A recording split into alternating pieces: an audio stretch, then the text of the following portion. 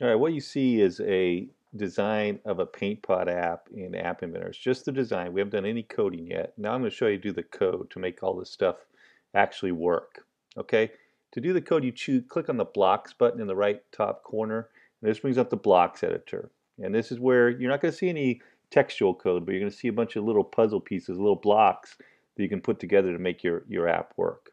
In this case, we first want just to let the user draw some circles on the picture, right? So I'm going to choose canvas, and what I want to do is when the user has touched the canvas, we're going to draw a circle. Okay, so when they touch, I'm going to go back to canvas and choose the draw circle function, and it is, sorry, where's the scroll bar? There it is. So I'm going to go and choose draw circle.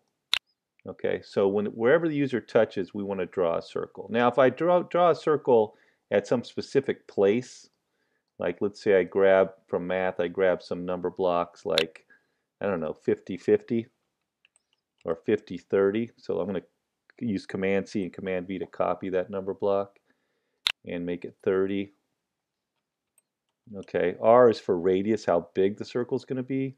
So I'm just going to grab and another number, and I'll just put 5 there.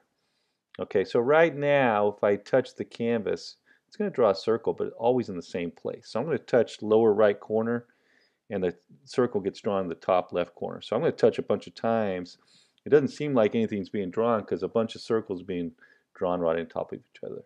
So that's not exactly what we want, right? We don't want X and Y to be fixed. We want them to be the same place as where the user touches. And it's a little tricky because draw circle is a function with parameters, right? You can give it any numbers here for its X and Y, and really we want to give it the X and Y parameters from the canvas touched event. So the touched event parameters are named the same as the draw circle parameters, which is a little tricky. But I just want to go up to this X and grab a get X, and I'll stick it in the X slot for draw circle. Do the same for Y. Okay, and now when the canvas is touched, I'm going to draw a circle right where it was touched. So let me see if it works. I'm touching my phone right now, and as you can see, circles are getting drawn, and they're getting drawn wherever I touched. Okay, so we've got a draw circle function, and now the user can draw circles in their app.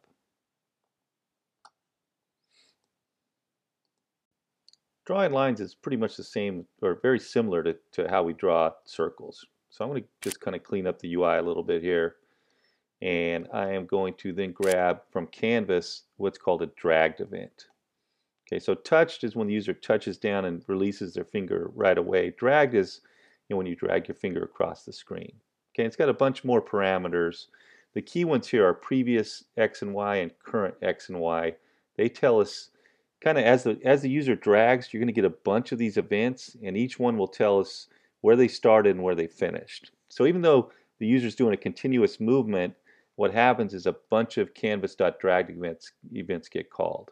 Okay, what we want to do when the canvas.dragged occurs is draw a line. So I'm going to go to canvas, and I'm going to scroll down to draw a line and pull this out. And in this case, we want to draw a line from one point to another, and we really want to go on each of these drag triggers, we want to go from previous X and previous Y.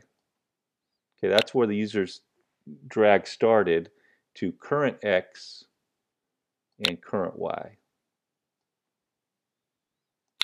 All right, now let's see if this works. So I'm going to go over to my picture, and I'm going to drag my finger across, and you'll notice, yep, it's working. So even though it seems like I'm drawing these kind of continuous lines, really what's happening is a bunch of little tiny lines are getting drawn on each very tiny movement of my finger.